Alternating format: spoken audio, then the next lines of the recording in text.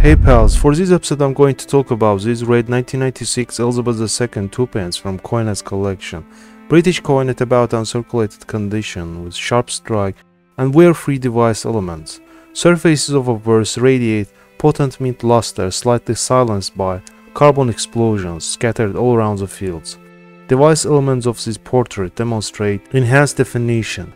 This side of a coin is almost void of large contact marks, just few wispy scratches.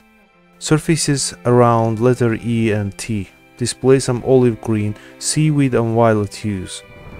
On the reverse we see strong patination all around the surfaces, strike is bold and surfaces are free from contact marks here as well. The largest patina graces the areas between 4 and 5 o'clocks.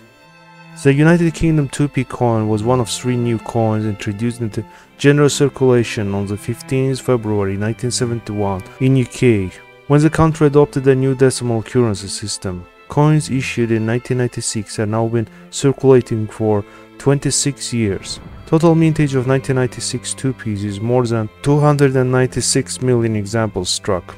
Metal composition is copper-plated steel, not bronze as in previous issues.